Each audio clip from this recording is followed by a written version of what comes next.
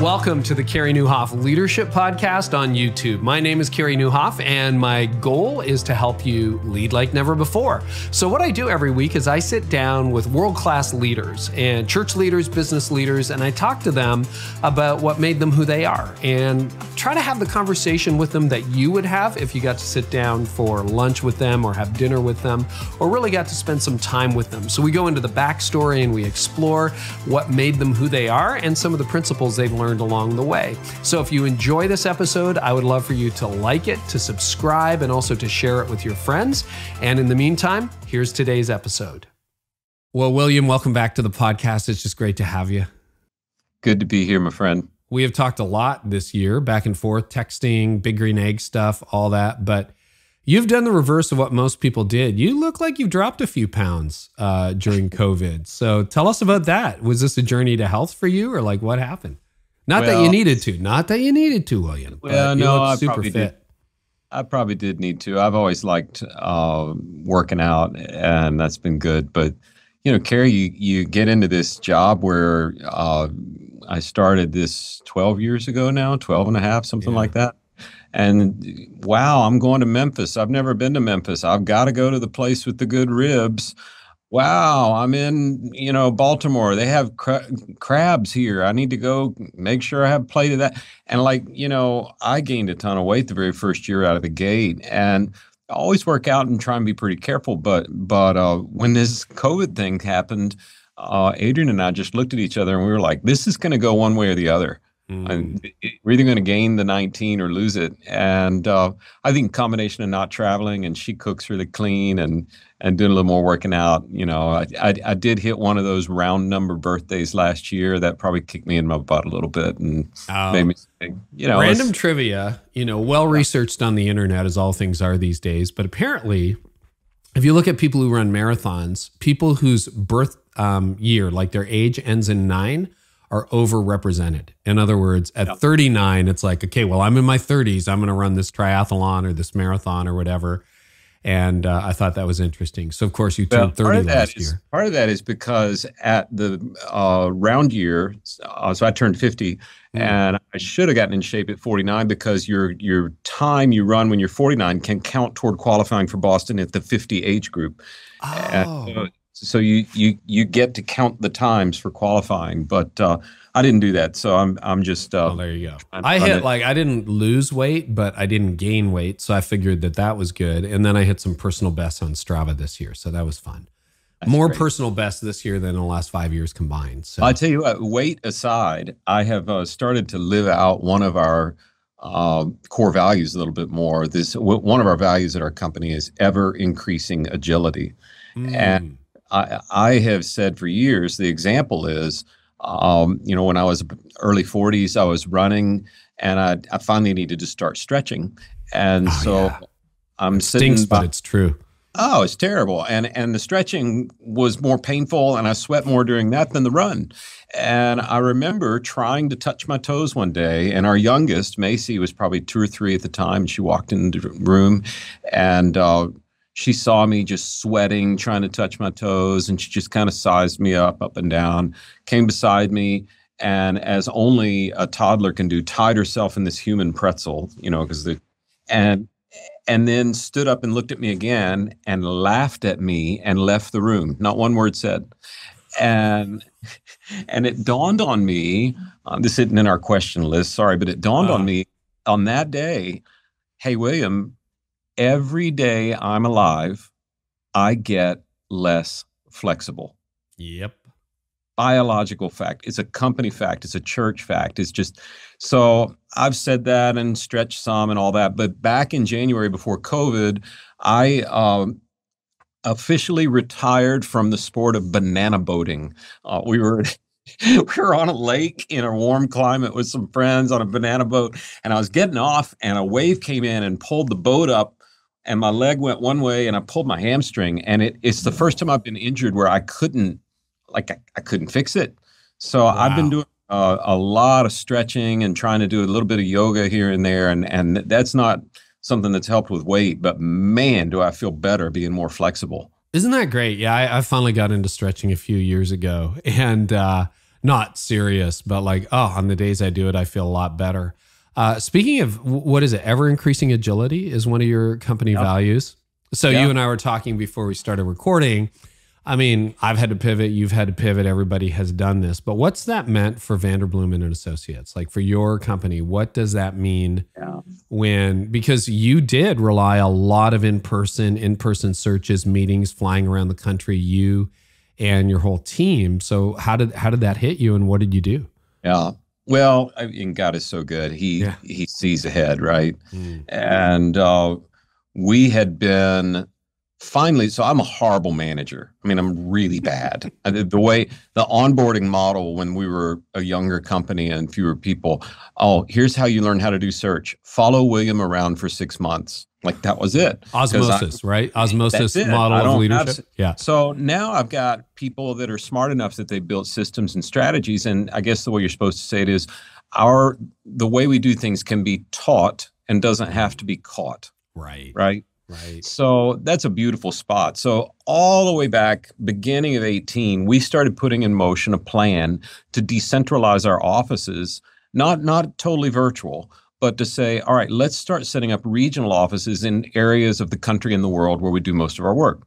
So we start doing that. We start looking for and we start setting up, all right, that means we're going to have to get used to doing a lot of virtual. We've done Zoom forever, but let's get really good at it. Let's build backdrops so that no matter where you are, it's going to look the same.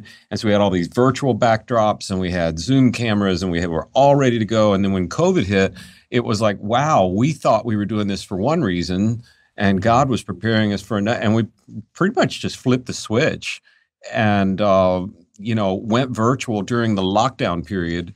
I guess from March, we came back to the office in late July. Okay. Yeah. And we can go back to, if we had to go back to totally virtual, we could. And the way the numbers as we're recording now are going, maybe that's something that'll have to happen, but that doesn't really scare us. I think on a business front, one real outcome of the COVID incident is pivot is now a 4-letter word at our office. We're so tired of hearing that word. Like, give me a break. Can we find another word? But in seriousness, though, I don't know that we relied on in-person worship, but we did rely on people hiring. And, most churches are doing pretty well, despite what most churches that use us, despite what a lot of press would say. There's a lot more good news than bad. But people hunkered down, like, how's this going to go? What are we going to do? We're not really going to hire. I'm not really going to move right now. And it just kind of went into shutdown. And we knew that. And you and I've talked, we read that article that was just not really a great bedtime story that Andy Crouch wrote, leading beyond the Ice blizzard. Age, yeah. Oh, Winter, my gosh. blizzard, yeah. I read it right before bed. That was bad. You didn't sleep well that night. Yeah. No, not at all. But we did adopt this is going to be a while. So, we shored up cash. We took advantage of PPP loans the government was making. And then we said, we're not going to be doing a search for a little bit. So how can we serve churches? Right. So that, on the doomsday side, if we die serving, right? And if we pull through this, then we will have served churches and done the right thing during a hard time, and God will smile on that. And so we pivoted into helping churches with their PPP loans. We helped with a number of how do you get virtual, how do you reopen. We started enormous leadership content initiatives that went forward with schools, with nonprofits, with churches, and spent the summer doing that. And our January and our February were our best January and February ever in terms of new clients or searches or chances to serve. And then March was like off. March of 2020. I shouldn't say this out loud. March of 2020 was 96% worse than March of 2019. Wow. That's pretty bad. That's bad. Yep. That's like that's a bad month. Then you're not sleeping. Yeah. If you brought in $100, then the next March you brought in $4. So a little bit different. And we were we don't have any debt. We don't have any investors. We've kept powder dry. So that's fine. This is why you have a rainy day account. But we've been excited to see, really since the summer, even with very slow and modest reopening of churches and schools, we're seeing real traction, and we're now seeing a better 2020 right now than we had this time 2019. So I very thankful for our team that has pitched in.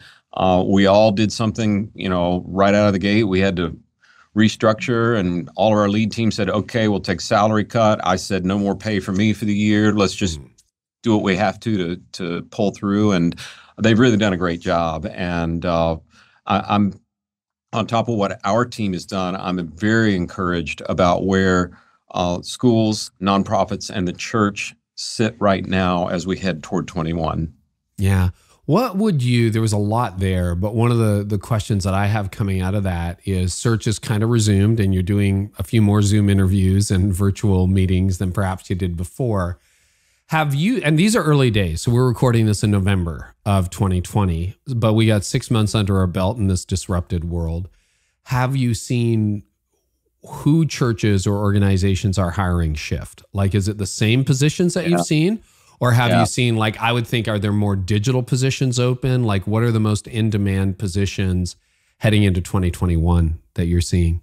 Well, a lot has shifted and a lot has changed. And during this time where we couldn't really do search for a while, we went ahead and built some things that we've been meaning to do for a long time, that, what do they call it, quadrant 2 time, not urgent, but super important.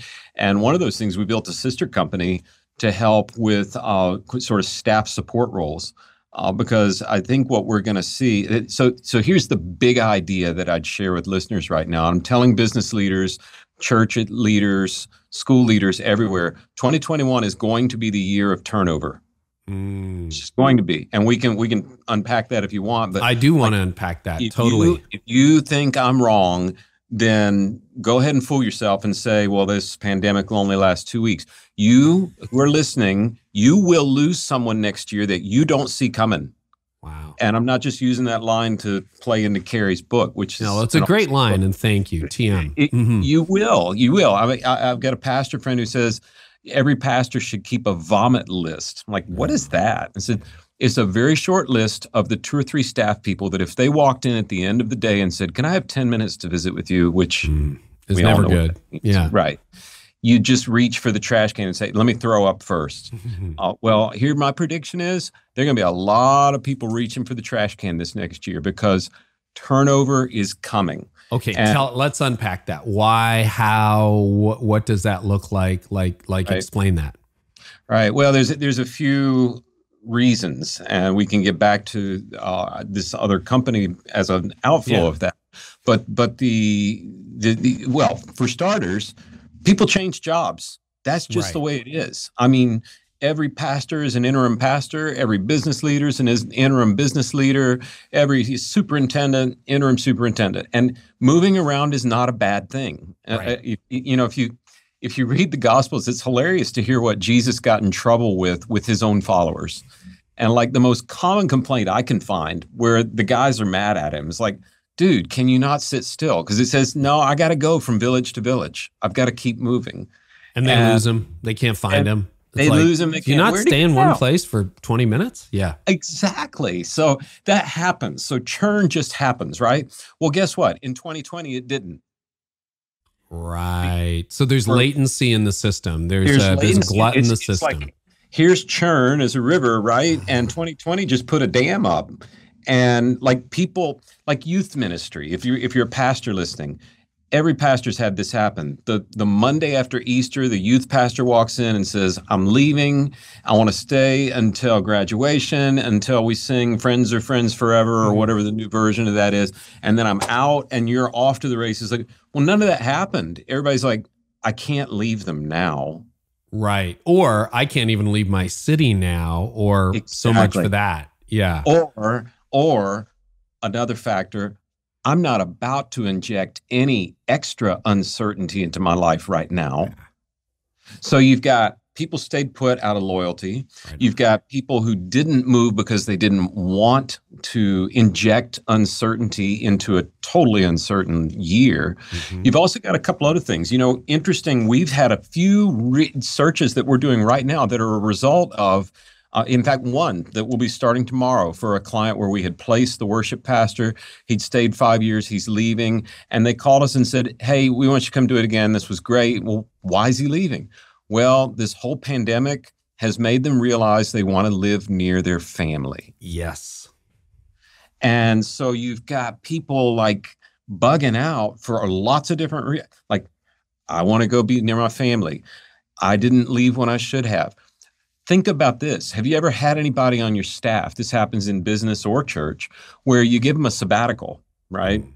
And they go take sabbatical, or maybe you've heard of a friend that had a sabbatical. They come back from sabbatical. Within a year, they're gone from their job. Yep. Almost there must be a percentage behind that, because that is like really high. It happens all the time. Businesses are smarter than churches. They put golden handcuff. If we're giving you the sabbatical, you're staying this long or you owe us money. Correct. Churches haven't gotten that shrewd yet. But why is that? Well, it's not a bad thing. We're creatures of habit.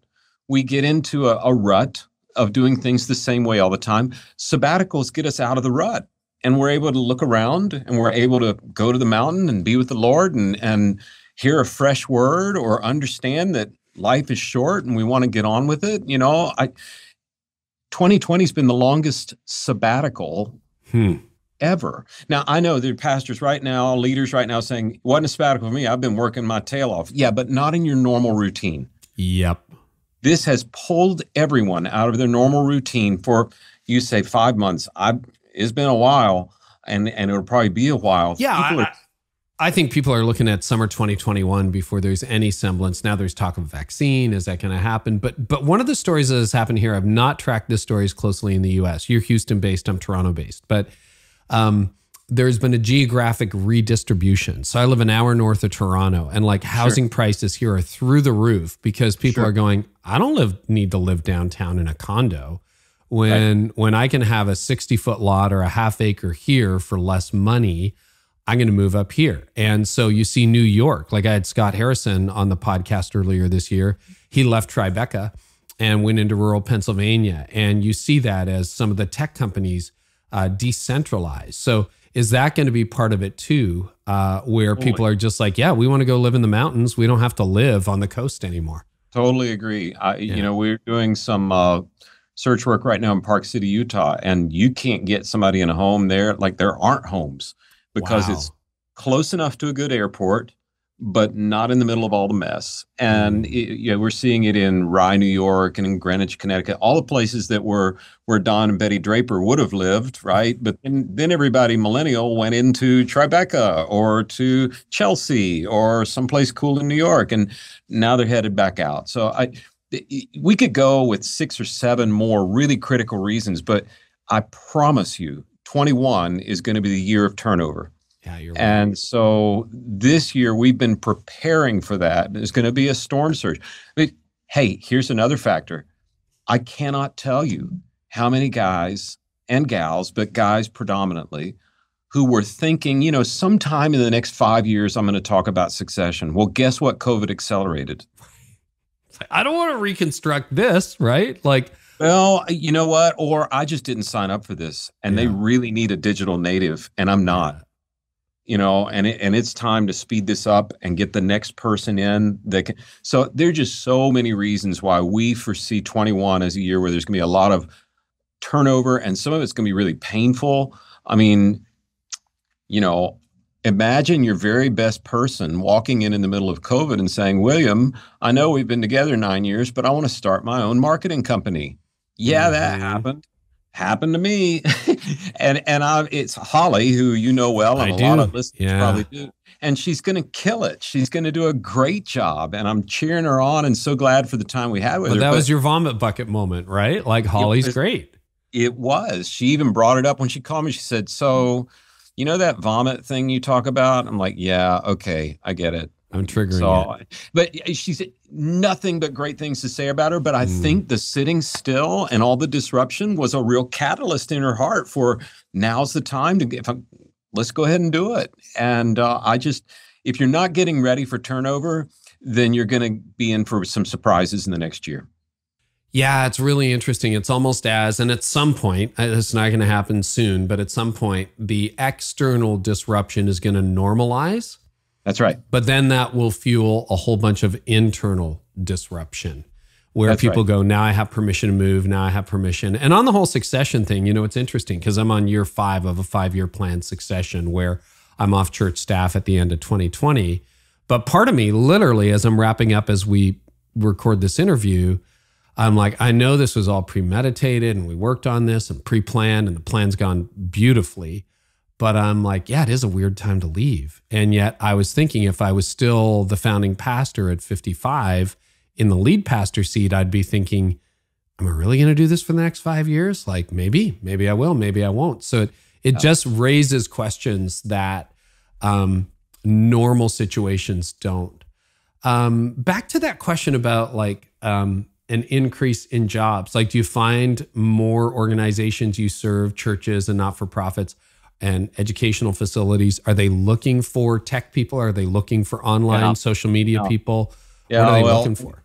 You and I've had a friendly debate throughout this whole thing. It is a bit of a debate. Yeah. It's great. I mean, love it. But I am convinced in-person will not go away. I do think and I agree with that. I kid people all the time. I was talking to the Houston Chronicle yesterday, our newspaper, and they were asking about in-person versus not and why. And I said, hey, look, Christmas is coming. We really believe that Jesus came to earth in person for a reason. And we're told in the Bible that was the fullness of time. Right. So if this were the fullness of time, Jesus would have just zoomed it in. But there's something about in person that really matters. Now, what's different? Well, the in-person person has to also be digitally native. Yeah. I mean, like the preacher has to be able to preach to a camera and to a room. Right. The pastor, why are people going to come back in person? It's not going to be because of our sermons. Forget that. Yeah. Content is everywhere. It's ubiquitous. Yeah. I mean, it's going to be because they want to see friends and they want to be around people. So there's a need for digital natives that's coming, but there's also a need. Nobody's talking about this yet. There's a real need. I don't know if you're familiar with the old, there's a threefold office of Christ in the Reformed tradition and the Acts 29 Prophet, priest, king? Prophet, priest, and king. And a lot of people talk about pastors in that role, like the prophetic visionary gift, the kingly run the organization gift, and the priestly take care of people gift. There's a huge surge coming in a need for people with a priestly gift. Yeah. Because the other two are going to go out. You're going to be able to outsource a lot of running of things that used to not be able to be outsourced. The prophetic, I mean, yeah, it'd be great if you could preach well, but people can YouTube anything now, and they know it. So, like, the ability to really care for people and to hyper contextualize your ministry around the postal code you're in, not just the area of the country, like that's going to be key. So a couple different fronts.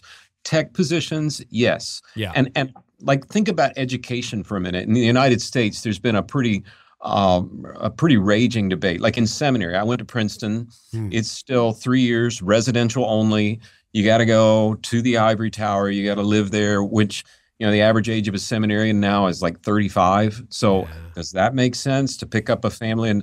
And along comes Liberty that has done an amazing job with a lot of pure online, degrees. Well, which one is right? And they've been fighting with each other forever. Well, guess what? Now they both have to be both. And the Princeton guys can no longer just say ivory tower; they have to be able to do both. In the undergraduate world, Harvard's always said, "Well, we're Harvard and we're Ivy League," and University of Phoenix is hilarious. They have a football stadium named after them, and they don't have a football team. So they're totally virtual now. People running the schools and seminaries have to be able to think both ways. So you see people like Al Mohler at Southern Seminary doing an amazing job because he's been beating the drum of digital forever and residential. It's like churches and schools and nonprofits are looking for dual citizens. It's not an either or. It's a, can you be digitally native and still be so here in person and in the flesh? Yeah. And that may not have gotten to the question that you No, wanted. it's a great question. And, on the priestly thing, the other place I have heard that, I did a 2.5-hour interview with Gordon MacDonald, which was unbelievable. Isn't he the best? What's that?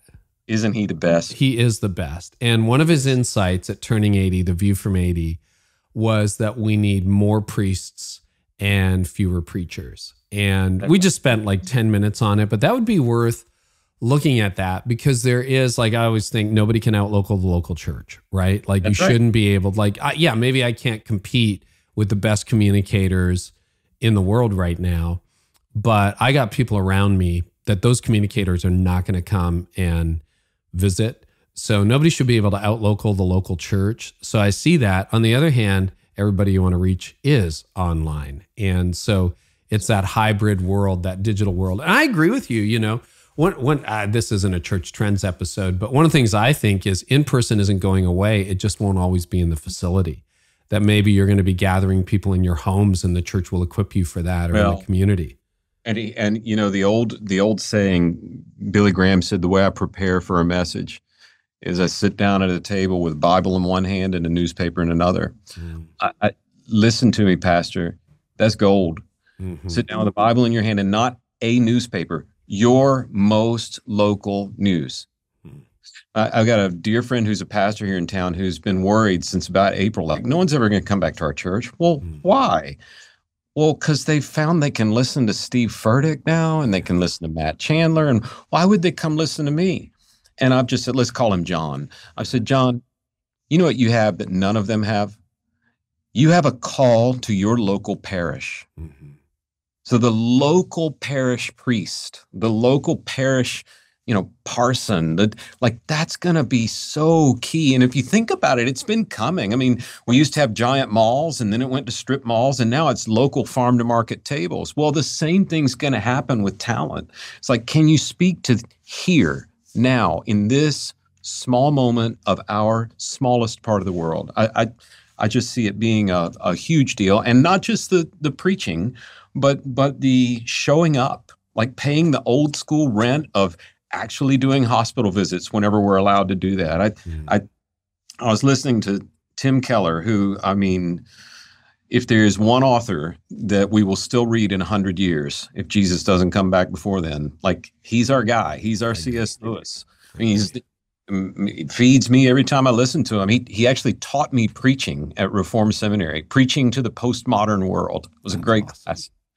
And he was telling a story of going back to his church that he served in Virginia before he moved to New York. Mm-hmm. He wasn't there. I mean, he hadn't been there in 30 years, and they had him back. And, all these people showed up, and they were asked to share a memory of something that is still in their heart of Tim's time there. And he said it was just one of the nicest things anyone's ever done for him. And it was amazing to hear the stories. And as he heard the stories, he realized, no one has said a word about my preaching. So I just think that old school stuff is what people are going to be looking for in their talent in the coming years, and digitally native at the same time. Makes for a whole new kind of support staff. That's why we started this sister company, Christian Teams. I mean, in the U.S., before the pandemic, most estimates that I read said about 10% of Protestant churches were streaming their services weekly online. Yeah. Now, about 10% of Protestant churches in the U.S. are not. Correct. So that's a massive move, right?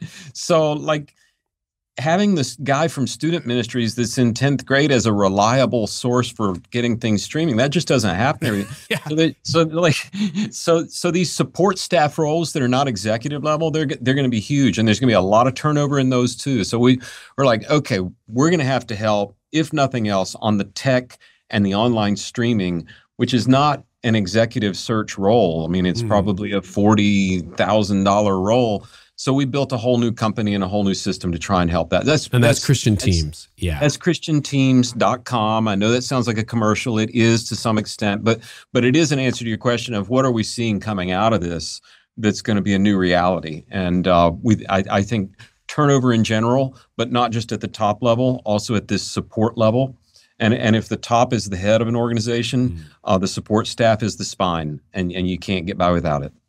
Yeah, I'm curious, and we do see things a little bit differently, which is one of the things that makes our friendship so much fun and interesting, and so many common interests, cycling and Big Green Egg and all that stuff. But, I've been thinking about this a lot. One of the last things I did when I was lead pastor at Connexus was lead the building project. And then one of my first things in my founding teaching role was we launched online in 2016. And we had a good online presence, but like most churches, it was like, and other duties when it came to the service programming person. It's like, yeah, just make sure that whole like website and the stream happens and the YouTube thing gets built and all that. So it was good. We would have hundreds or thousands of views, but not what we have today. And so we were kind of ready when the pandemic hit, because it was, okay, we can't meet in person, but we do have this investment in gear. And yeah, we needed some upgrades, but it was a pretty easy switch. But I'm thinking, and then, these days I run a virtual company and have for 5 years, in the podcast and the communications company. But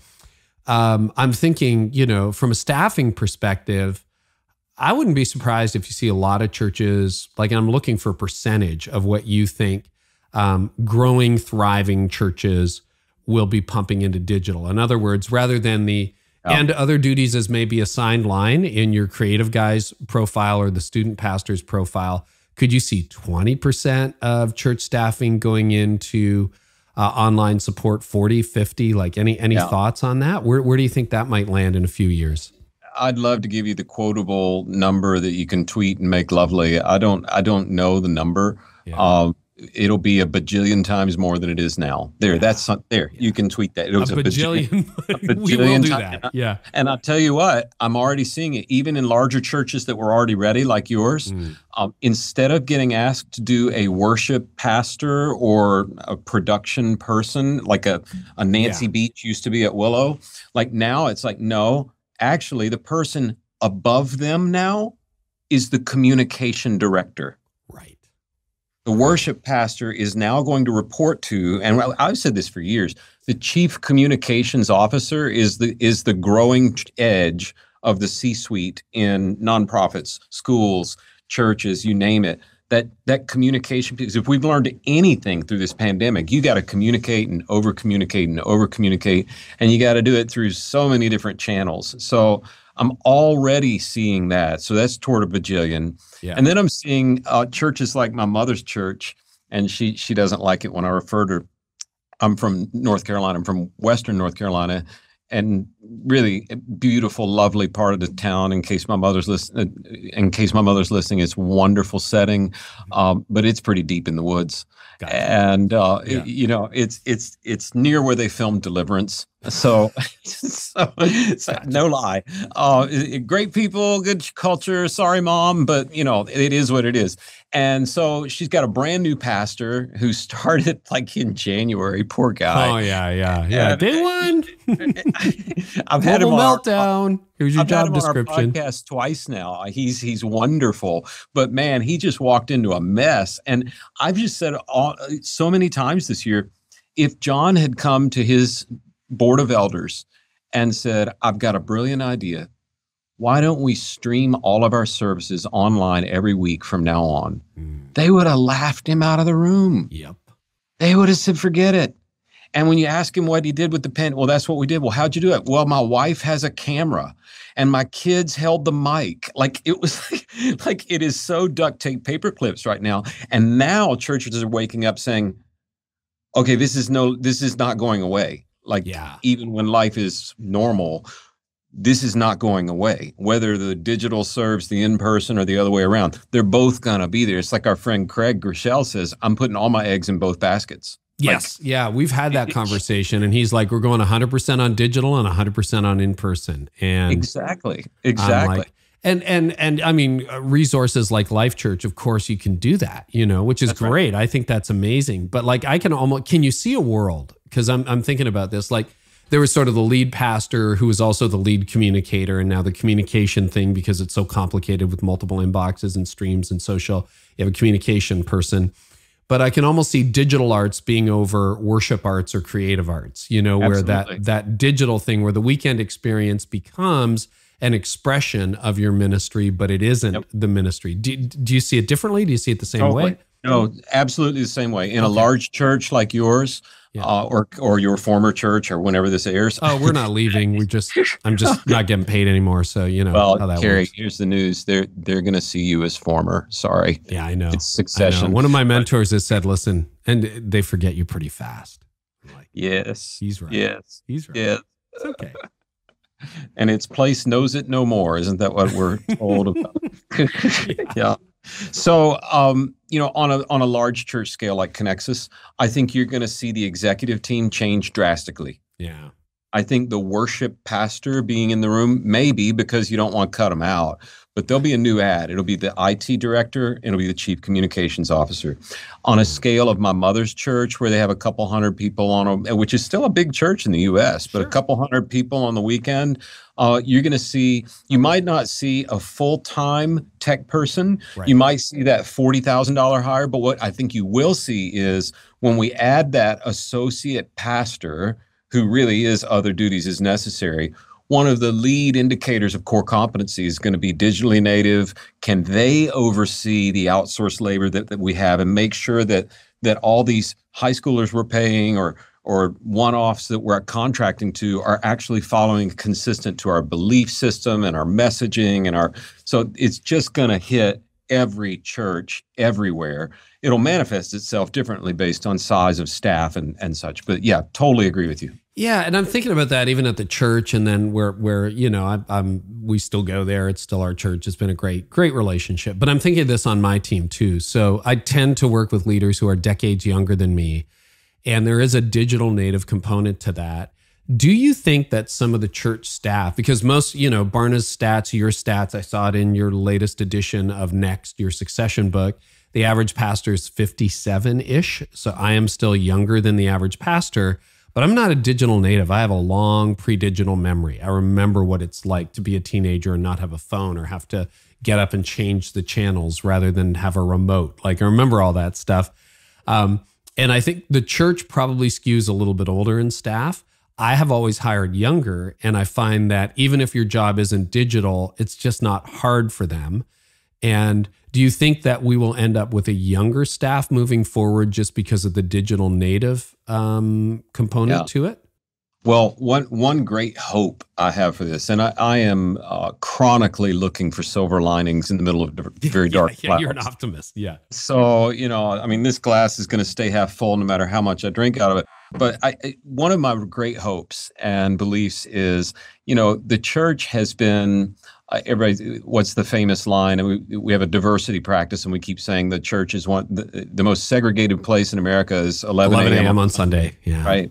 I think Dr. King might have been the first person to say it, but it's not just race, it's demographic too, it's age. Truth. And I'd like to think that, the skinny jean people and the still wear a coat and tie people will actually be forced to have to coexist a little bit more because of pandemic. I mean, I don't know how to do this, cross mentor me or make this work. All I know is a legal pad, help it be digital. And the digital people are going to be craving more permanence than they had before 2020. So I'm hopeful that there'll be some more commingling of generations in churches. Yeah. Yeah, no, that would be a good thing. And I would just say to leaders like older Gen X or boomers, and I mean, I've got the iPhone 12 and the whole deal. So it's not like I'm and you too, William, you're not, you like have all the latest gear and that kind of thing. But there's a difference when you started using it when you're 10 than when you started using it when you're 30.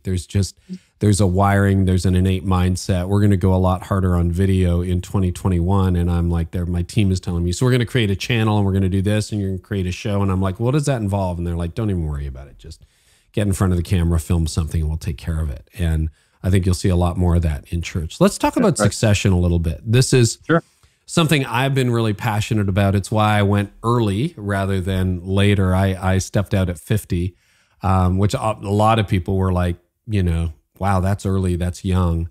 Glad I did it. I think it was the right move for the church, the right move for me. Are we running into a place where that is going to be even more of a crisis moving forward, or do you see that situation getting better? What's your take on succession in the church? And I would say for business leaders too, I think this is actual statistics from like Harvard studies, but like 95% of all businesses don't really have a meaningful succession plan. Like it's not like businesses have done this better systematically than churches. This is a human problem. Right. Well, there's a whole lot there to unpack, Carey. I think when I sat down with Warren Bird six and a half years ago to frame out a book on pastoral succession, after my mother called me saying, "You're going to do what?" I mean, she thought she was going to have to buy all 20 copies of the book. My whole goal in writing that book was to say, hey, let's change this from a dirty conversation we can't have to one that we can let's move it from the parking lot to the boardroom. Yeah. Like, and that's happening. So there is a conversation happening now. That is so encouraging to me. I've been asked to come into some rooms that I would never have been asked to come into before to say, how are we going to talk about succession? And people, there's a saying in the Catholic Church, the only sick pope is a dead pope. We just don't talk about transition. Like, we're not going to do that. And, here we are after the book came out, there's a pastoral succession with a living pope in Rome. That's amazing. So the conversation's happening. COVID has accelerated it. And where I see this taking root now, the largest companies in the U.S. almost always have to have a succession plan. There's actually congressional acts for publicly traded companies that you must do this. But the reality is most of American businesses are not corporate. They're not publicly traded. They're like, small 5-6 figure, small 7-figure businesses that are privately owned. And I'll tell you what we're focusing on so much right now is how do you do succession in a family business? Because that's where most businesses are. Yeah. And, what does that actually look like? And I'll tell you what, within parts of the church, it's the same thing. Yes. Particularly my friends that are in the more spirit-filled or charismatic, like it's just almost a given that it's kind of a family business and it's going to go from the father to the son. Well, the chance of a business going from one generation to the next, or a church or a school or what have you, very, very slim that it works. You get to third generation, it's like 10%. You get to fifth generation, like Smucker's is a fifth generation family-owned or family-run company. It's publicly traded now. There's no research. The only other company that is out there is Nordstrom.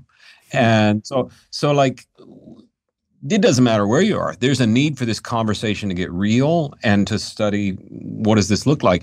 COVID, I think, has accelerated some people's plans about succession, whether it's I'm not digitally native, or life's too short, I want to do something else, or I've been putting this off and okay, let's go ahead and do it. There's or the world is changing. It's not going back to normal, and I didn't sign up for this. There's an acceleration that's happened with succession. It's God has such a sense of humor.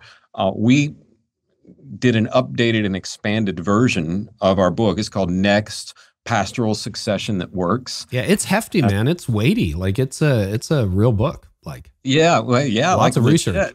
Yeah, well, and I think we did 500 case studies, 200 in depth the first round, and then went through 5 or 6 printings. I mean, this is not like a book you'd write. This is they call it a micro niche book, right? But it blew through every expectation for sales. And so they said, would you come back and do another version of this with some new research? So we put 150 new pages of research in there. And what we're finding is the conversation's happening. It's going to happen quicker, and it's going to be more urgent than ever before. Some of that, not to go too long with an answer, some of that is because there will be a talent shortage. And that has nothing to do, I did not just call young pastors untalented. That's not, okay? So here's what I mean. Let's do a chart, okay? Lots of available candidates, no available candidates, right?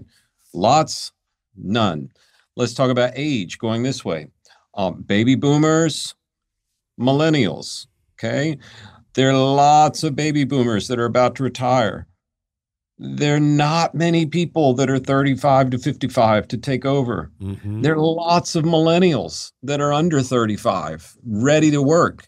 But most churches are not going to hand a senior pastorate over to somebody under 35. They're just not going to do it. Yeah. So whether it's a church or a business or a nonprofit or a school, you're probably, if you're looking at a succession where we're talking about retirement, you're probably looking at getting in a knife fight with 5 of your friends over who gets the 40-year-old. I mean, that's just... That is the way it's going to go. Now, the other piece that I would say, we wrote to 2 people when we wrote the book. One is the average megachurch pastor is like 61 or 2 right now in the U.S. So it's a little bit older, and that's primary audience. Like, okay, this is on the horizon. Really interesting. We're starting to get organizations hire us for a 10-year succession consultation. Wow. We're going to talk about this now because Carey is turning 45 and he's going to be done when he's 50. 10-year conversation. The second audience we were writing to is the pastor who's 30, who may only stay at his place 8, 10 years. I mean, career change, you know this, studying millennials and Gen Z, like staying in one spot long enough to get the gold watch or whatever churches give out. It's just not happening anymore. So it's not just a retirement conversation. It's a legacy conversation, no matter what stage of career you're in. Wow. And I'd love to know, because I feel like this is a question, as a pastor, I always get asked, if God is so good, why is there suffering? And I feel like you could have just preached your best 40-minute message on that ever, and someone would greet you at the door and go, well, that was great. But yeah, honestly, William, if God is so good, why is there suffering, right? It's like the inexhaustible question. So one of the questions that I do have that feels inexhaustible is because I talk to a lot of young leaders like you do, and it's like, it is hard to have the conversation. This guy is holding on. He's been phoning it in for 5 years or 10 years. Why do so many leaders, not saying all, but why do so many leaders hang on for so long, William? If I knew the answer to that, I'd write a book about it, Carey. I got a couple of hypotheses or guesses. Yeah. One is, we're pretty far removed from this illustration, so a lot of people won't understand it. But I call this hanging on too long thing the Brett Favre syndrome. You follow football in the U.S. Brett Favre, one of the most decorated quarterbacks ever. He stayed too long, and he kept bouncing from team to team. 2 seasons too long. Oh yeah, and you go, why is that? Well, okay. Whatever God put in Brett Favre that allowed him to stand in the pocket while giant men are running at him that want to tear his head off, and stand there and make decisions and believe in himself and believe he could do it and zip the ball down the field and lead a team while all that's going on, that's amazing. I mean, who has that kind of gifting? The flip side to that, there's, every weakness is just a shadow side of your greatest strength. Mm-hmm. And the shadow side of that strength is the voice that whispers in Brett's ear saying, you can do it one more year. Yeah.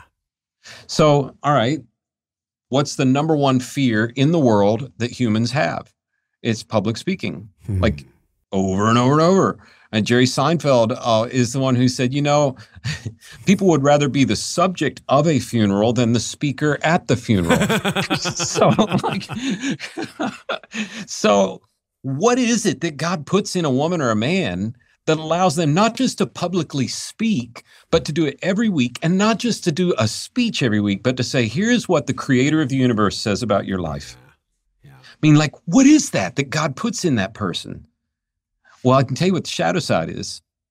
The shadow side is the part that says, you could stay one more year. Yeah. Yeah. And I had a friend, Carey, who, the church I pastored here in Houston had a whole lot of corporate leaders. And I remember one guy who came in my office one day. His name was Doug, and he was a COO of a very large company, and he was considering moving to a CEO role of another company, and he wanted my advice. I'm like, I'm 31, 32. What do you... But I thought I knew everything, so it was fine. And I said, what are you concerned about? And he said, William, have you never heard the old saying, The first day you're the CEO is the last day you hear the truth. Mm. And I'm still wrapping my mind around that. And I still have to remind myself every day, my staff might tell me I'm doing a great job, but they're not telling me the truth. Because you can hire them, you can fire them, you hold all the power. Yeah. They might even think they're telling me the truth, but they're not. So, Pastor, you did so good this Sunday. Mm-hmm. Man, the church is doing well. You can hear that and not even realize people are not telling you the truth. I think it's why succession for the priesthood is the only time retirement's mentioned in the Bible, and it's mandated. It's got to happen. Yeah. Do you think some of it is financial as well, that I just need to work because they opted out of Social Security and like, listen, I get it, but William, I just need 5 more years, man. Then I can retire. Yeah. What would you say to that leader? Well, I'd say you're not alone. You're not alone at all. And I have worked with some of the largest, most successful churches in the country, and you'd be shocked how closely the pastor lives hand to mouth. Right. Despite all stereotypes. And I mean, Carey, we could spend hours unpacking why that's not pastors or bad managers. There's just a lot of reasons underneath that. Okay. But it's a reality. So you're not alone if that's where you are. Secondly, if you're honest with your church, they'll fix it. I promise you they will. I can't tell you the number of times in the last 3 years that I've sat down with the board and I'm like, to make this right, you're going to need to pay Carey this on an accelerated basis so that we can get the succession done. And you know what those business leaders look at me and say? They say, absolutely. And I don't hesitate, right? Well, and it's not because they love you. I mean, maybe they love you. That's great. They just want you out. They know what's best. No, that's not it. No. The most expensive thing you can do in a succession is screw it up. I mean, that's like it. You look at the churches that have just gone, that were the biggest church, and they have bad succession, and they lose revenue, and they lose vision, and they lose people, and they lose, and they lose, and they lose time and momentum. And, I have it in my hip pocket to say to the board, I know it sounds like a lot of money to pay, in deferred compensation, but it's less expensive than, I don't even have to finish the sentence. The business women and men in the room say, it's less expensive than this going bad. Yeah. And that's not a retirement issue. That's a money issue. And that's what when leaders ask me, I'm like, that's just something you handle financially. And the pastor's probably relieved along the way. Say, Carey, if you're listening to this and you're a 35-year-old pastor, y'all are doing budgets right now, probably, even if you don't say y'all wherever you're listening.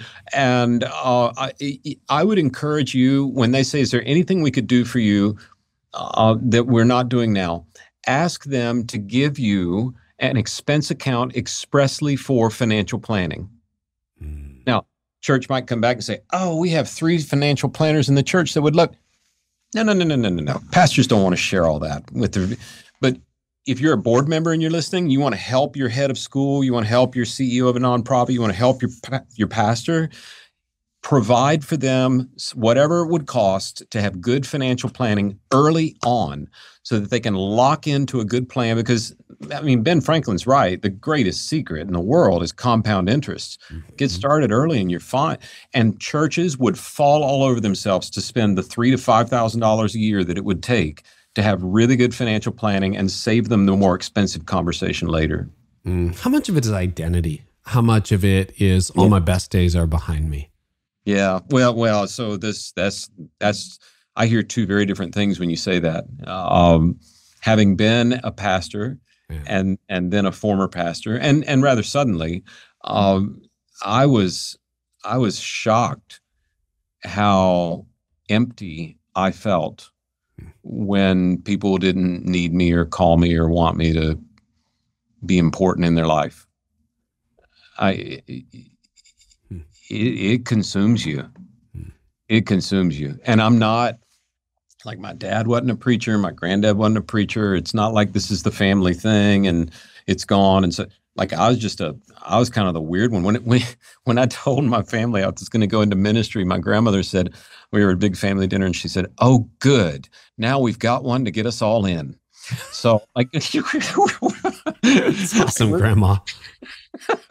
Right, exactly. So, this is not like the family business that I gave up, but I don't know of another job on the planet, except maybe being like a head of state, that consumes your identity. It's where you do your life. It's where you do your spiritual life. It's where you do your relationships. It's where your kids grow up. It's where your kids get married. It's where you bury your friends. And when you walk away from a lot. Yeah. And oh, by the way, they don't call you.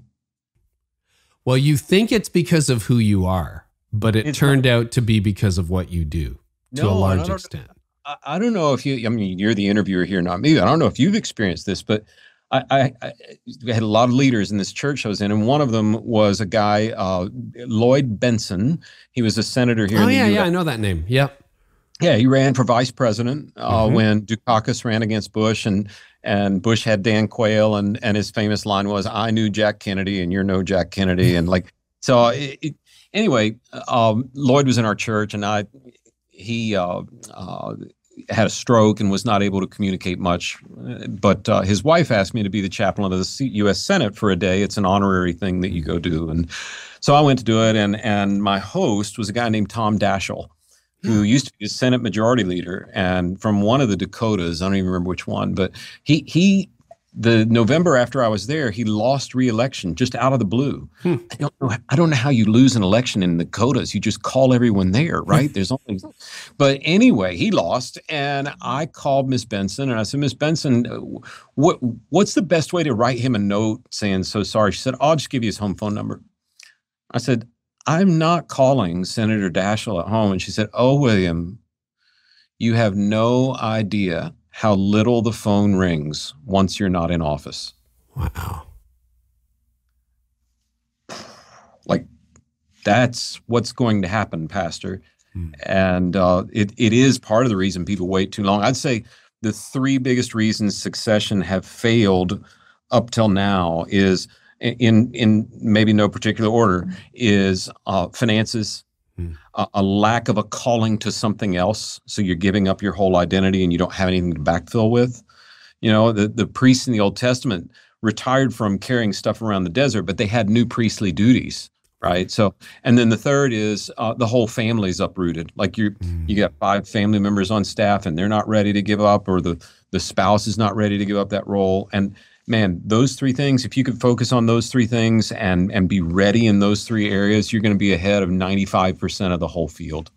Yeah, I would just vouch for that. Honestly, as someone who went a little bit early, everything you're saying completely resonates. And the mentors who have coached me, I got a lot of coaching and counseling in the early days and of the succession. But even over the last year, I started to feel it in my heart and in my gut, like, oh, this is the end. Here it comes. And it was a bit emotional for a week or two. And I called a couple of friends and they just said they forget you fast and don't screw this up. It's gone really, really well. Like don't sabotage it. Don't wreck it. And it's been going great. But yeah, that whole idea of, you give your whole life to something and then you realize, oh, that was the position. Some of it was definitely the heart, and we gotten some nice notes, but and then what am I going to do with my days, right? And so I have the privilege of being able to do this, and I love it, and I feel like it's a call on the whole deal.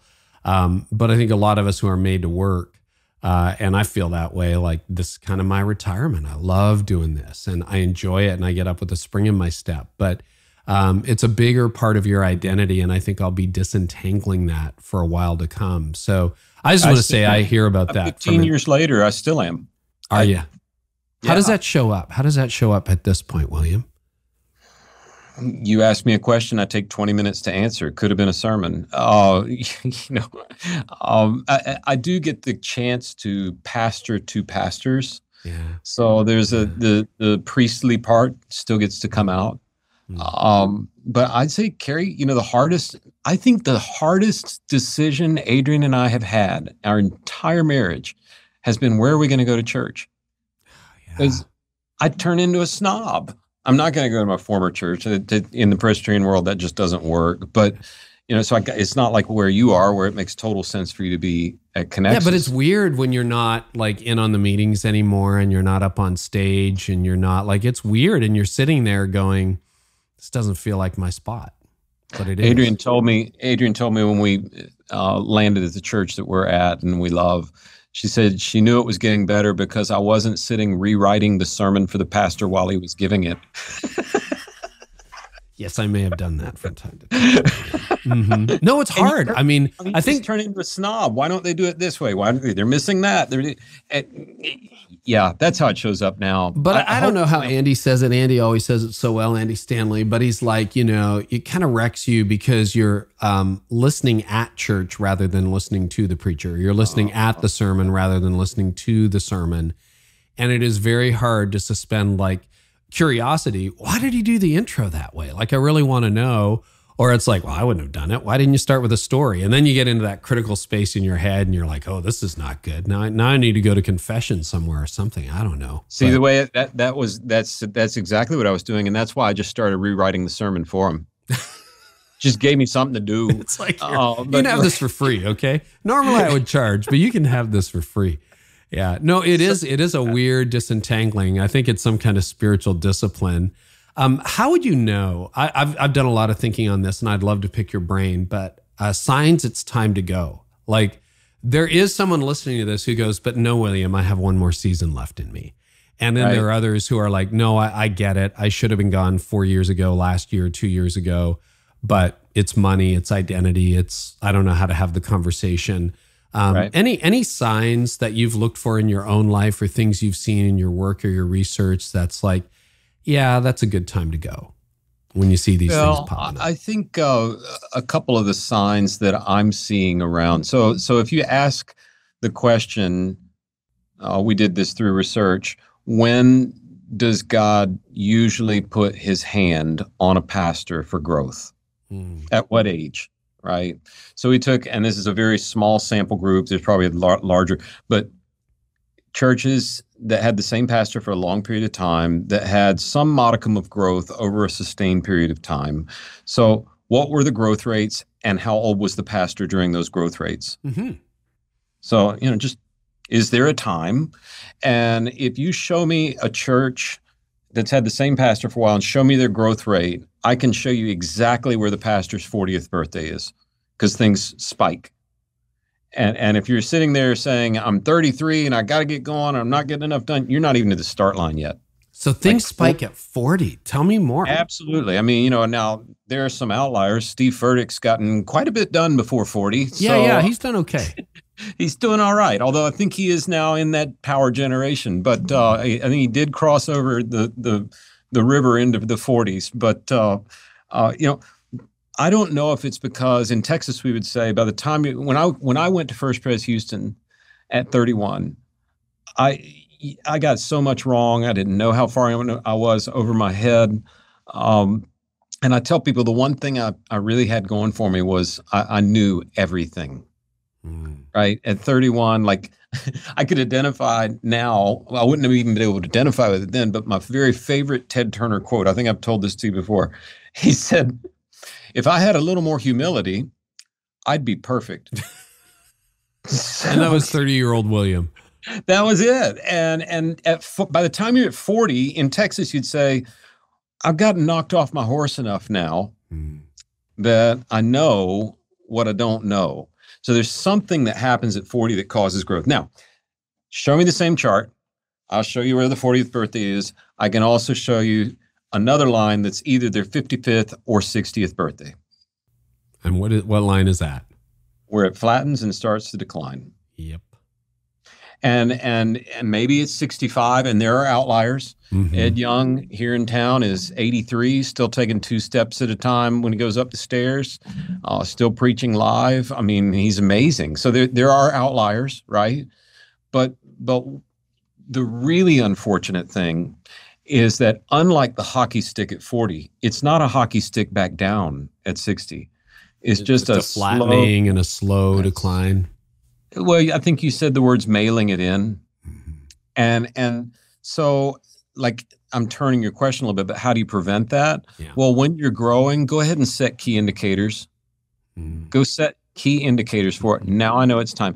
And don't bail and say, well, people don't come to church as frequently as they used to. So our numbers don't blame the culture. Don't blame the culture. Right. I mean, you can pay attention to those things, but I would say as I talk to, so I never got to 60 as a pastor. So I'm not like, I don't have, personal experience to bank on, but guys that I talk to that are 60, I talked to one today. Yeah. 62, in great shape, huge church. And he's done. And he said what somebody said. He said, I still like preaching. It's all the other crap that's making me so tired. Yeah. Or another pastor that said, do you know how many board meetings I have till I turn 65? Because I do. It's like the person who tells you how many days until their retirement, someone who's pensioned, right, or whatever. Yeah. It's like, I have 3,218 days till I'm done. I used to think I was going to be a PhD because I didn't want to be a pastor. I wanted a respectable job. I thought pastors had bad hair and asked people for money. And I grew up around Jim and Tammy Faye Baker was my backyard growing up. So like the PTL club, I'll go be a professor. And then I realized professors only teach students about 4 hours out of the whole week. And the rest of it is being in the library and reading what God. I hate that kind of stuff. I can't stand sitting still. But flip it to the pastorate. Your preaching is only this much of your time.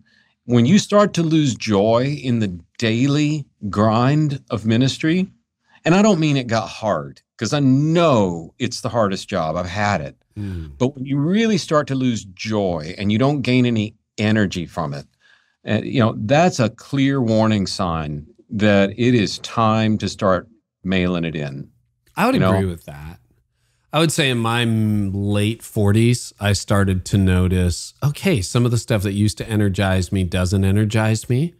And some of the things I used to be excited about don't excite me. And it was too many meetings and too much this. And the part of the job I still liked was preaching. And I went, I think if you extrapolate this 7 to 10 years, this is where you end up with that plateau and decline and the phoning it in. And I'm like, I'm going to hand this off. And the year I finished, we had double-digit growth and it was great. So you kind of went out on a high, but I can totally relate to that. And sometimes like what I'm doing now, I still wake up pretty much delirious every morning that I get to do what I do. So that's a great feeling, Well, and things shift and change. I mean, you're in a church that's been the same forever and you're just doing a faithful job tending the flock. You're going to have a nicer place in heaven than Carey and I do. I promise. Truth. You're on the front lines, you're doing the real deal. It does not have to be grow. So, when you start getting worn out by the daily grind, that's a good sign. For some people, the ministry grows and your job changes. There are lots of people that when they're 50, they don't want to keep doing the same things and they shouldn't. Their job should change. And you don't have to be first in the office, last out or retire. It's not one or the other. You can find ways to get more done with fewer hours. I'm not at all saying once you quit wanting to be a workaholic, which I think most overachievers are in their 30s, that's not it. It's more of is this draining you more than it's feeding you? Yeah, because at the end of the day, if you're drained, it's going to show up. It's going to show up in your leadership. It's going to show up in realizing your mission. What do you say? You've got sections in your book on this because there are also leaders listening who are like, great, I just hope the senior pastor, my boss, listens to this, and he probably won't, or she probably won't. How do I have the conversation with somebody who doesn't want to have the conversation, William? Yeah, that's really, really hard. Yeah.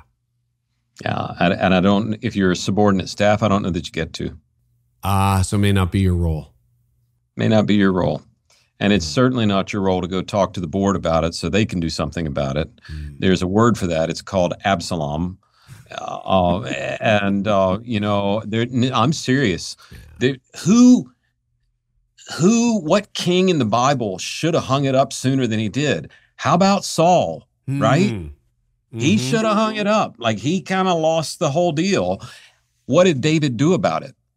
Not much. He refused to lay a hand on God's anointed, and God honored that. So I don't want to get all preacher on you, but I would say you tread very lightly into telling your pastor it's time, or having someone else tell the pastor it's time. Now, an anonymous. And maybe could that be a time for that leader to kind of realize they've hit a glass ceiling in the organization, whether they want to be the successor or not? And then you evaluate your own options, right? It's like, well, maybe it's time for me to move on. it's one kingdom with many locations, right? So maybe it's your turn to go from village to village and town to town, and let God work it out as God will work it out. Sometimes I've seen it. Sometimes pastors will hire me for succession, and one of two things happens when we get in consultation. Either it speeds up or it slows down. It never stays on the same schedule they thought. And sometimes it'll slow down because the pastor hangs on too long. Sometimes the pastor really does hear a word from the Lord, as only they have been able to for the history of the church. I need to hang in there. I need to, and you look back with hindsight and you're like, wow, how'd they know that? So the longer I do this, the more stern I am toward those in the second chair or the third chair, saying, let God sort that out.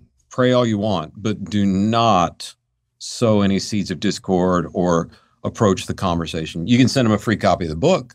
Maybe you do that. So, earmark that page. Yeah, exactly. Okay. But the good news, if you're sitting in that second chair, if you'd asked me the same question 10 years ago, I'd have said, oh, I hate this for you because no one really talks about it. The good news is everyone is talking about it right now. Every peer group of pastors in their 60s, I get called in, whether it's the leaders of the Southern Baptist Church, the leaders of the Presbyterian Church. I get called in 2 years ago to a meeting of the 100 senior pastors of the 100 largest Black churches in the U.S., okay? Not like ethnically diverse. They're like, no, we're Black churches. Like, I was the diversity in the room. Like, that's it. And I'm like, guys, why are y'all having me in? Because this is a conversation and it's time to have it, and we don't even know how to. Wow. I want to be really careful with the next question, but you raise it in the book and you were very public on your profile, and you and I have had some conversations, but you led the Willow Creek search. And I think that was one of those things where, with Bill Hybels, he had tried the succession, was 15 years ago. That didn't work. And then all the allegations came forward and resigned in moral failure, et cetera. And the church just kind of fell apart. What are some lessons there that can help? And I'm not here to point fingers. I'm not here to blame. I don't like to engage in that, but you do have some lessons in the book about that, and hundreds of other churches. You talk about the Crystal Cathedral. You talk about many churches others have not heard of, but that was something, everybody, including people who don't go to church, kind of watched transpire. So anything you can share that would help leaders try to figure out, here's something constructive we can take from that. Well, I've got one real clear constructive, but a little backstory first. And that is, I've seen the sausage factory, right? And particularly a lot of it with Willow. And I have so much respect for that church. And I was a pastor, Carey. I was in seminary. I thought I was going to go be the PhD and be the professor at school because I wasn't going to be a preacher. And then, I realized that wasn't going to work. I got in a wrestling match with God. I limp, and I became a pastor. I lost. And I went into ministry and was just kind of doing what I grew up with, was being a Presbyterian pastor of a regular church, and you just kind of take care of people, which is a great calling for a whole lot of people. But I am like a serial entrepreneur, and this was like oil and water. And I started my DMin, my doctorate ministry, early at Reformed Seminary, and they let me sign up early. And I ended up having dinner with someone at the school, said, sign up today. Well, the only class that was open was a class on like small groups or something. I'm like, okay, fine.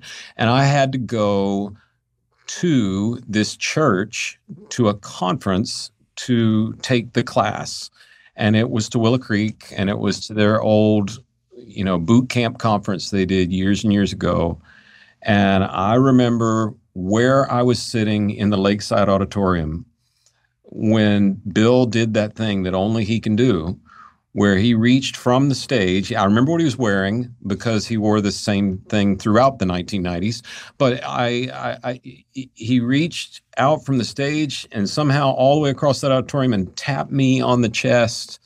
And God used that moment to have a mini conversion and change my ministry. So, human leaders should always be respected, but we can't ever forget they have clay feet, right? So I don't want to throw him under the bus or throw the church No. It's one of the most perplexing things, and I've had this discussion many times. I would not be where I am today were it not for Bill. So I made a point throughout the search of not contacting him one time because I don't want him to have to say, well, William, I don't want me to have to say the board. So stayed out of that. But what are some lessons? Okay, I wanted to give that backstory so people understand. I am so unwilling to throw rocks here, right? Yeah. And it's not unwilling to take a stand. Here's the backstory to every one of those succession stories you listed, whether it's Crystal Cathedral or First Baptist Dallas or First Pres Hollywood or Willow Creek or churches you don't even remember, Laodicea, Smyrna, go through the 7 that aren't there anymore. No pastor wakes up one morning and says, I think I want to blow up my church. Not one. But part of the reason I was excited to do the rewrite of the book was I had to get rid of Mars Hill, Seattle. I couldn't talk about New Spring in South Carolina anymore in Perry. I couldn't lots and lots of examples of great churches. It's a long list. And some of it is not even these guys' faults. I mean, that's a long podcast we can do another time, but nobody wakes up and says, let me wreck my church. Okay. I think the other big lesson that I learned from Willow, one of the things they did really well, and the jury's going to be out. I mean, it'll be 20 years before we know whether the thing worked or not, right? So let's not claim success. They do have an amazing pastor in Dave Dummett. We gave them our best consultant to be their exec pastor in Tim Stevens. Yeah. They've got a lot of good going for them. But I think that one of the coolest things I saw was the elders that stepped down got replaced by people that have never been elders. And I used to joke and say, it's like I've got all rookies playing in the Super Bowl trying to pick a pastor. I mean, it wasn't. And somebody pointed out to me very wisely, they said, but William, that's how Willow's always worked. It was a bunch of kids that didn't know what they were doing. And so now they've got elders that don't know what they're doing, and they did a good job. And it's like, maybe a lesson is when you get in this crisis, the place blew up and you didn't know why. Maybe it's why Paul said to one of those churches in Revelation, remember your first loves. Like when you find yourself in that heart, just go back to the first things and try and recapture some of that. And that might be your guiding light through a really hard time. For pastors that have blown it up, hey man, I've blown stuff up too. I'm telling you. I just want to clarify. I know you're not saying this, but just to clarify, maybe it's, in some cases, there are situations where it's not their fault. But if you hurt people and harm other people, that is your responsibility. Totally. I know you agree with that. I just wanted to say that. I hurt people. I caused harm. It was my fault. Yeah. I will own it. Yeah. But that doesn't mean God's done with you. Yeah, it's really interesting. And again, to quote Gordon MacDonald, I had a friend text me who was dealing with a moral failure that will not make the headlines. It's just, this happens every day, right? It's just some of the big churches make the headlines and a lot of the other churches don't. And it was an associate position at the staff. And he said, what is the good content out here? Because I think there's two things. It's either, somebody says they're sorry, they want to get back into ministry the day after they resign, and I'm back and I'm starting a church or I'm doing this. And I'm like, oh, I don't think that's it. Or you banish them to the wilderness to die forever. And nobody ever hears of them or speaks of them again, and their life is functionally over and there's no reconciliation. I don't think that's it either. But Gordon MacDonald wrote Ordering Your Private World. But then, of course, he had an affair, which many people would say was out of character for him. And he was deeply remorseful, and then wrote a book called Rebuilding Your Broken World. And that didn't sell nearly as many copies as Ordering Your Private World. Both are great books. But I think it's part 3 of that book, and we'll link to it in the show notes, has a process for restoration that I think just should get front news coverage in the church these days, because you put yourself under the authority of other people. You forfeit your rights. You go back when they say you're ready, not when you say you're ready. And there's a whole restoration process in there. And I found it just so redemptive. And in the few cases where that's been followed, it has been a beautiful and harmonious restoration for all involved and true reconciliation. And ironically, I might be wrong about this. I'm fairly certain I'm right. But ironically, one of the people Gordon submitted to for guidance about when to come back was Bill. Yeah, you might be right. That I don't know. But I believe he was on that group. But and why do I bring that up? Not to defend him, but just to say, if you screwed up, yeah, there's a price to pay, right? But it doesn't mean it's over. I mean, it just doesn't mean it's over. That's and I used to, when we started this, Carey, part of what we get hired to do when we're finding a leader is making sure that we're finding people who are who they say they are, right? Mm-hmm. So you're not getting a charlatan or somebody who's, telling fibs or looks great online, but it's not so good in person, right? And so you ask these questions in an interview. You say that you want to find out if there's skeletons in the closet, right? And so you try and find cute ways of saying it. And I don't do this anymore, but one of the dumbest ways I've ever asked this question is I used to say, so Carey, are there any moral failures that we need to go ahead and talk about now rather than find out about later? Do you have any moral failures in your life? And I was asking this question, and it's probably 10, 11 years ago now. And this kid, I was interviewing for a youth pastor position. He was probably 24, 25. Hey, are there any moral failures in your life? And he just looked at me and he said, William, I am a moral failure. I got schooled. Great I mean, answer. This is why Jesus came here. Doesn't mean you can go back to your church. Doesn't mean you should go plant something right down the road. But Jesus came here to seek and save the lost. And that's not just once and for all. And I just encourage you, you probably didn't set out to blow up your church. And you may not be able to go back there, but it doesn't mean that God's done with you. Mm-hmm. Yeah, in my case, my marriage stayed intact and, there was no scandal. I just kind of imploded when I burned out and I thought it was over. I worked too hard. I worked too long. And it's not like I was perfect. I had stuff God was working on in my life, but nothing that would get me, fired or anything like that. And I thought it was over, and I had no idea that it was a refining for what was ahead. And wow. I think that is a good word. And I know there's a lot of tired, a lot of discouraged leaders. There's a great book we'll link into the show notes. I'm trying to remember who it was from, but it was about 10 reasons that people have moral failure. We'll find it. We'll link it to it in the show notes. I'm trying to remember who it was. And I read it, and it was like things like I stayed too long, or I was out of season, or I wasn't with the people who could hold me accountable, or whatever. But there were some really unlikely ones as well. We'll link to that in the show notes. So if you find yourself there, we want to help. And that gets back to, Carey, the whole how do you know it's time to go? A lot of guys that really, and I say guys because we're the ones that mess up more than the women most of the time. And yes, that was chauvinistic. And sorry, guys, we're the ones that screw up more. We mess it up a lot. Leading on empty doesn't work. Mm-mm. Leading on empty doesn't work. I think what got me was his research, and he researched this, was like if you're 6 months over when you should have made a shift, whether that's a job change or a calling change or an organization change, he says you get bored and you start getting restless, and that's when the not very healthy behavior starts. So anyway, it's a really interesting. We'll find the book. I will discover it. William, covered so much. Anything else you want to share before we? No. I'd just say, Willow's had a hard time. We talked about them. They're going to have choppy water before it gets better, probably. Yeah. But man, being in the middle of that and watching how Jesus is moving in that church. There are still people who love Jesus. I thought Dave was a great choice for that. And he brought in some of his team too. I think he brought his assistant and Tim. Well, that's why we actually talked to Dave, because we wanted to get Haley there. Yeah, she's sharp. She's really sharp. Dave's a consolation prize to the church. Haley's the winner. I just say that to say, you might not be a Willow Creek. You might be, we only had 100 people before COVID, and I don't even know if people are going to come back.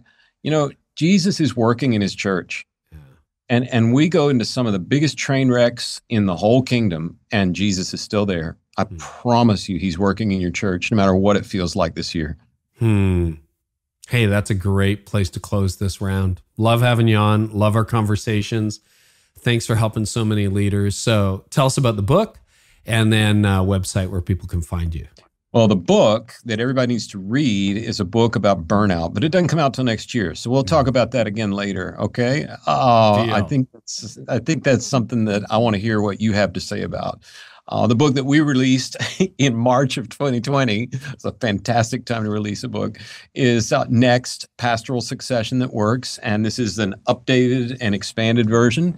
It's not in bright yellow, so your staff won't notice if you buy it. We changed the color of the jacket to a nice soothing blue. But there's a whole lot more research in there and more than we can unpack here about what works and what doesn't work when it comes to pastoral transitions. All right. Well, William, thank you so much. Yes, always good to be with you, Carey. Well, I hope today's episode was helpful to you. You can always get more by subscribing to my channel. I also have a lot more content over at CareyNieuwhof.com for leaders in business and leaders in churches.